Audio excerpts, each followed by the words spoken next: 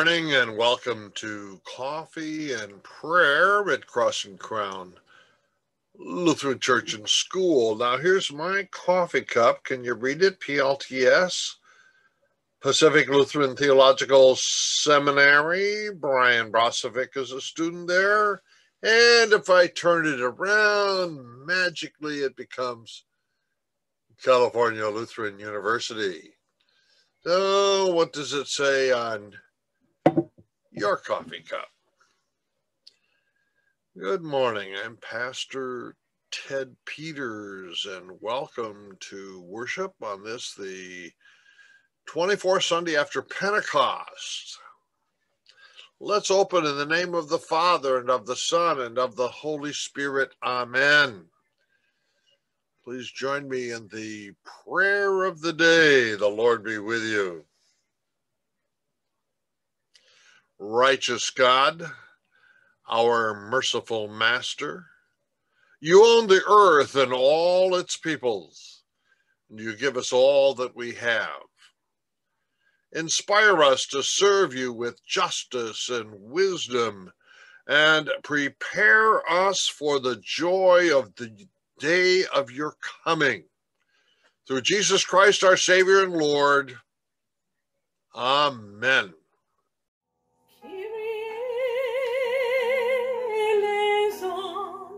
On our world and on our way, Kyrie eleison every day. Kyrie eleison on our world and on our way, Kyrie eleison every day. Tandy Whitaker reported recently that she was in a grocery store and saw someone with a shirt that read, 2020 sucks. Yes, it's been a difficult year on many counts. Myrna Kapler, our indefatigable church council president, has watched the monthly income go up and down as our congregation faces so many unexpected challenges due to COVID-19 and related matters. So planning for 2021, what a task, what a challenge. Well, thanks to all of you who mailed in your 2021 pledges. There they are in a basket sitting on the altar. Let's have it a moment of prayer. The Lord be with you.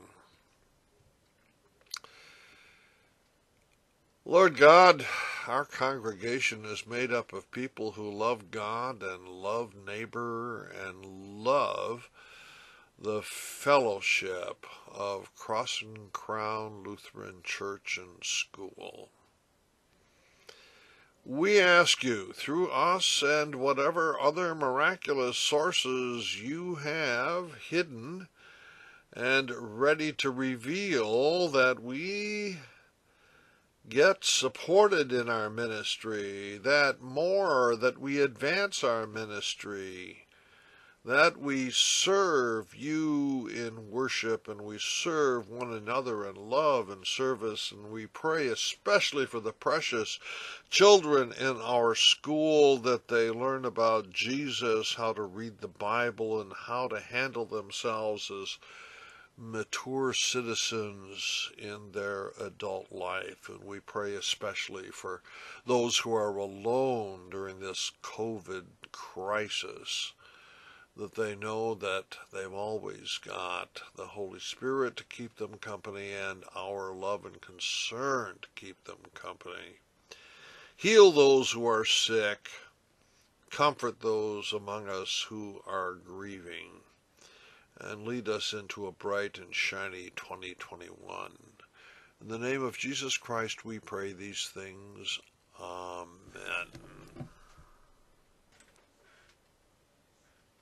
The psalm for today is Psalm 90, God's eternity and human frailty. Lord, you have been our dwelling place in all generations. Before the mountains were brought forth, or before you had formed the earth and the world. From everlasting to everlasting, you are God. You turn us back to dust and say, turn back, you mortals, for 1,000 years in your sight are like yesterday when it is past, or like a watch in the night. You sweep them away. They are like a dream, like grass that is renewed in the morning. In the morning it flourishes and is renewed. In the evening it fades and withers. For we are consumed by your anger. By your wrath we are overwhelmed. You have set our iniquities before you, our secret sins in the light of your countenance. Here ends the reading of the psalm. The epistle for today is from 1 Thessalonians chapter 5, verses 1 to 11. Now, concerning the times and the seasons, brothers and sisters, you do not need to have anything written to you, for you yourselves know very well that the day of the Lord will come like a thief in the night. When you say there is peace and security, then sudden destruction will come upon them, as labor pains come upon a pregnant woman, and there will be no escape. But you, beloved, are not in darkness, for that day to surprise you like a thief, for you are all children of light and children of the day. We are not of the night or of darkness. So then, let us not fall asleep as others do, but let us keep awake and be sober. For those who sleep, sleep at night, and those who are drunk get drunk at night.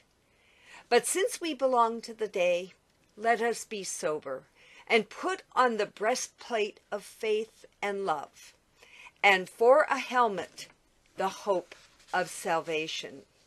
For God has destined us for wrath, but for obtaining salvation through our Lord Jesus Christ, who died for us, so that whether we are awake or asleep, we may live with him. Therefore, encourage one another and build up each other, as indeed you are doing. Here ends the epistle.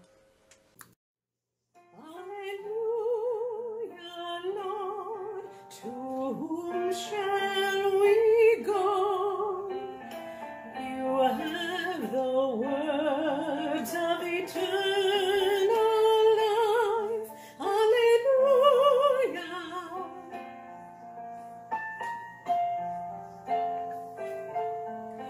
Alleluia.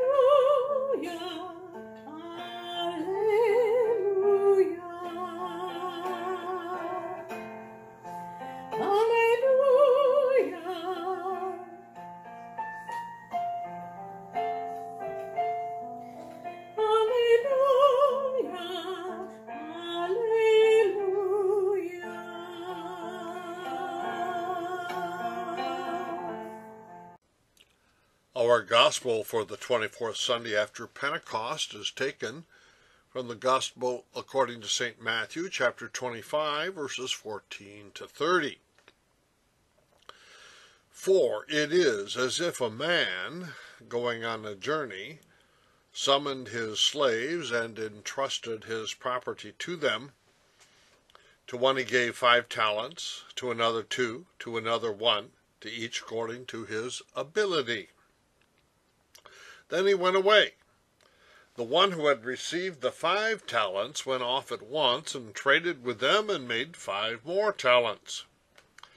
In the same way, the one who had the 2 talents made 2 more talents. But the one who had received the 1 talent went off and dug a hole in the ground and hid his master's money. After a long time, the master of those slaves came and settled accounts with them. Then the one who had received the 5 talents came forward, bringing 5 more talents, saying, Master, you handed over to me 5 talents. See, I've made 5 more talents. His master said to him, "Well done, good and trustworthy slave. You have been trustworthy in a few things. I will put you in charge of many things. Enter into the joy of your master." And the one with the 2 talents also came forward, saying, "Master, you handed over to me 2 talents. See, I have made 2 more talents." His master said to him, "Well done, thou good and trustworthy slave. You have been trustworthy in a few things. I will put you in charge of many things. Enter into the joy of your master." Then the one who had received the 1 talent also came forward, saying, "Master, I knew that you were a harsh man, reaping where you did not sow, and gathering where you did not scatter seed. So I was afraid, and I went and hid your talent in the ground. Here you have what is yours." But his master replied, "You wicked and lazy slave, you knew, did you, that I reap where I do not sow and gather where I do not scatter? Then you ought to have invested my money with the bankers, and on my return I would have received what was my own plus interest.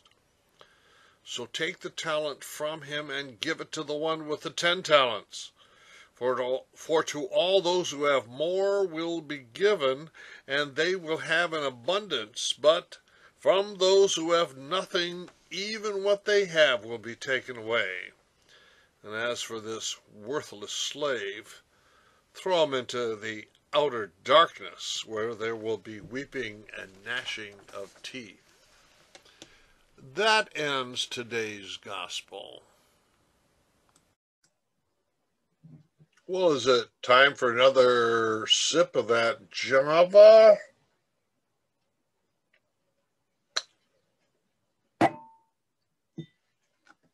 The parable of the 10 talents.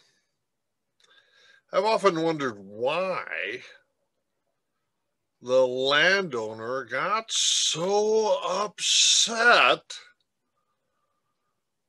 with the servant who buried the talent and then gave him his money back after he'd returned from his long trip.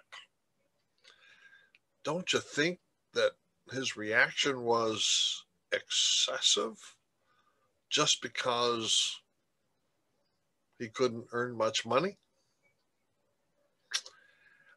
On this reading, I think I finally figured out why.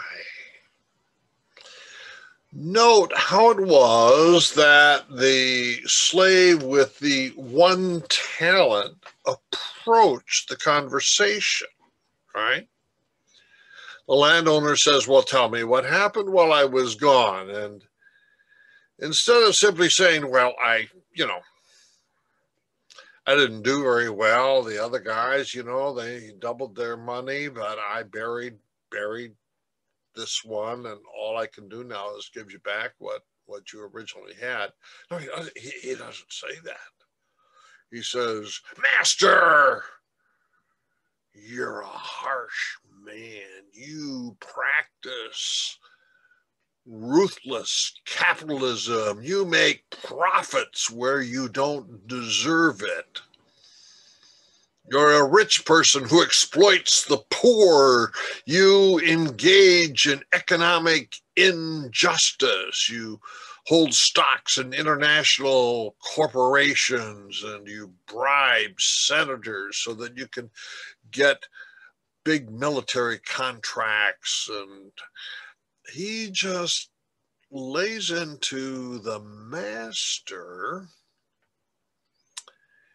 And in effect, he's blaming the master because he didn't make a profit. It's the master's fault, not his. I think that's the reason the landowner got so angry. Remember, when the landowner distributed the money in the first place, he did it according to talent or ability. So The slave who got the one talent was getting what the master thought would be fitting to his abilities, and he screwed up, even though he had only one talent. But the problem is, he tried to cover up his boo-boo by blaming the master. You've heard me say many times, if we go back to the Garden of Eden in the book of Genesis, we get an insight into what human sin is. And making a mistake, making a boo-boo, being a failure, falling short, missing the mark. All of these things are sort of naturally human, but what we lay on top of it is an excuse, a self-justification. And sometimes that self-justification includes blaming somebody else, scapegoating somebody else. So in this case, the slave scapegoats the master, the generous master who gave him the money in the first place and gave him an opportunity to show what he could do so that he could get a promotion. The generous master is said to be guilty for the slave's failure to make a profit. I think it's fortunate that the word talent is used here. Yeah, I can refer to money, but boy, talent is a broad concept, right? You and I are born with talents. Yeah, sometimes our genes predispose us to certain abilities. I've got a daughter named Elizabeth. She was born with genes that disposed her to music. We could tell that already when she was just able to walk. So each one of us is born with genetic talents, some with more and some with less. They may be different. But God expects us to be good stewards of whatever talents we were born with. I think that word talent applies to the loving family that we were born into, or the education that we got, the professional and economic opportunities we've had during our life. All of these things the master gives us to see whether or not we can be good stewards. And yes, some are given more, some are given less, but we all are given by God an opportunity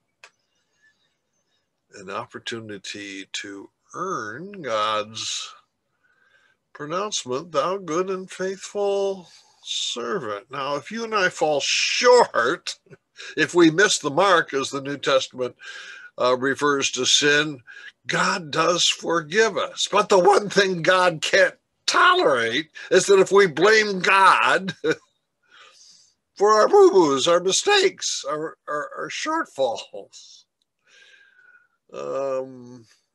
Yet that is our propensity, isn't it?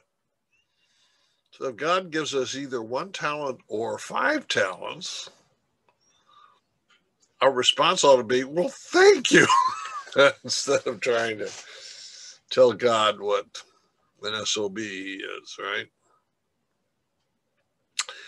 Well, I don't know if it's mere coincidence or providence or what, but today, this Sunday, is our Pledge Sunday, and we just had a little prayer to dedicate our own dedications to the life and welfare of our congregation for 2021.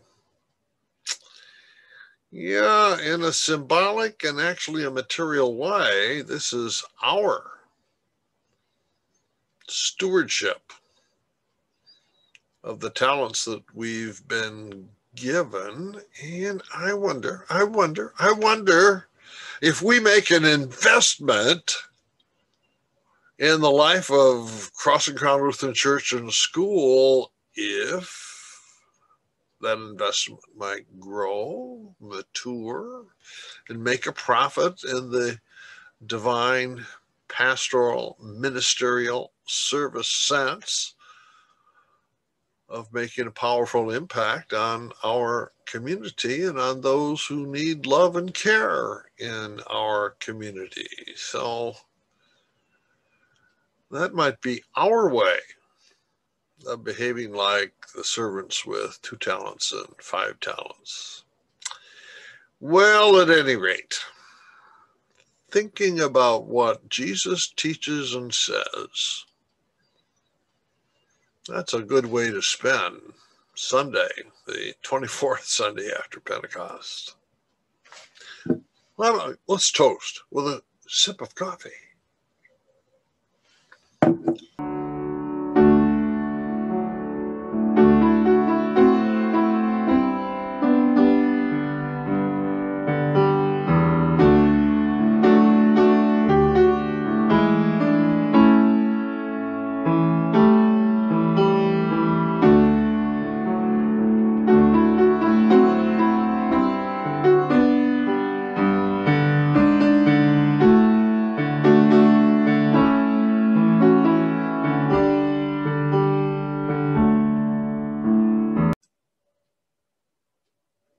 Please join me now in our prayers of intercession. The Lord be with you.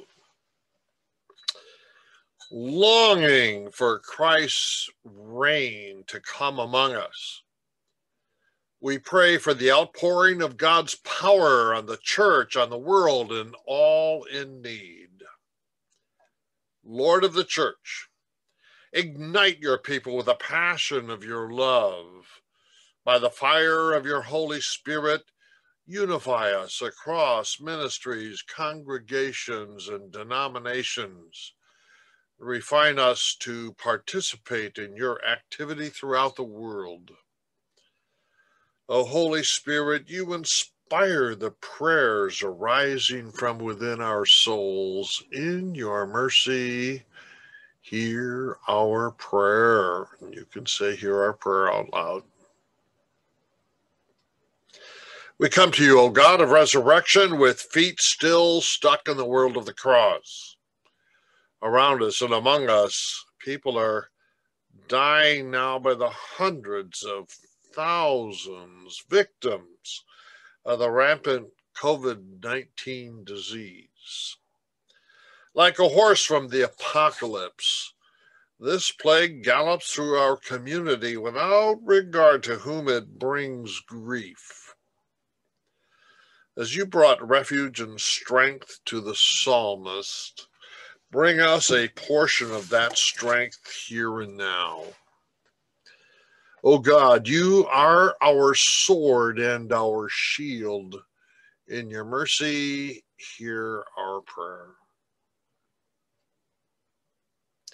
Lord of creation, we stand in awe at the works of your hands, and we praise you for the beauty of the natural world, for the roar of the Pacific pounding California's beaches, the towering snow caps donning the Sierra Mountains, the engineered symmetry of Sonoma County vineyards, and the simple warmth of the sun that breaks through the morning marine layer.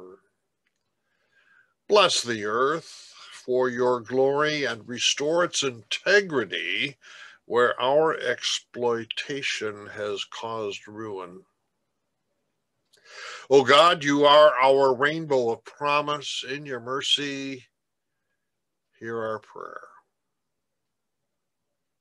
We pray, O God, for peace and justice in the world, for a full embrace of racial equality and compassion, for concord during this time of political rivalry, for the heads of state, the legislators, and our local civic leaders, that they enact wise procedures that lead us into a wholesome and prosperous future and help make us survive the COVID disease until a vaccination can afford us safety. O God, you are our mighty fortress. In your mercy,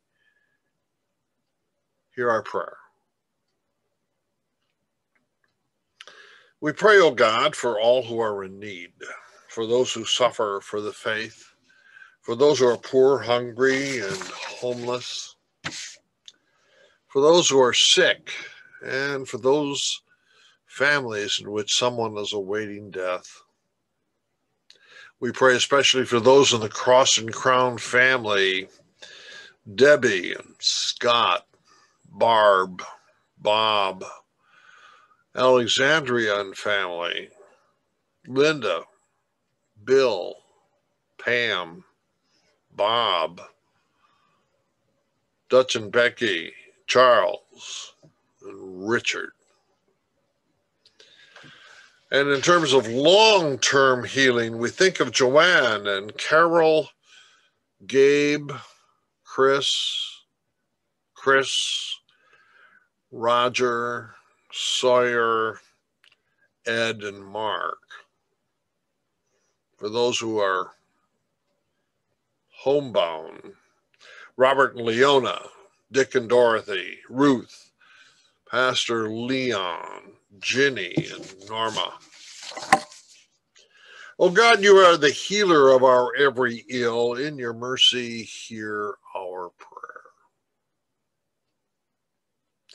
Receive our thanks for all who have died in the faith, and bring us at the final resurrection into your everlasting life, where sorrows will be no more. Into your gracious and mighty hands, O God, we commend all for whom we pray, trusting in your mercy through your Son, Jesus Christ, our Savior and Lord. Amen. Please join me in praying out loud the Lord's Prayer.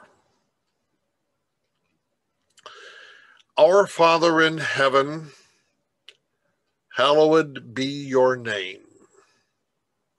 Your kingdom come, your will be done on earth as in heaven.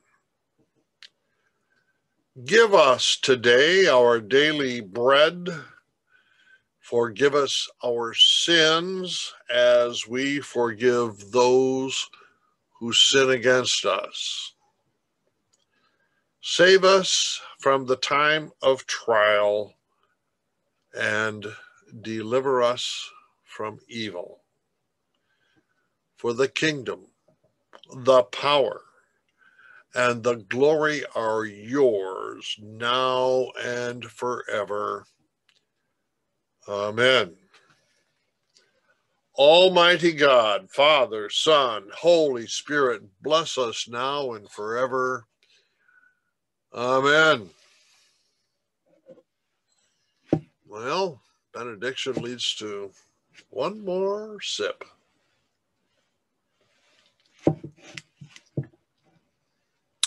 Bye-bye.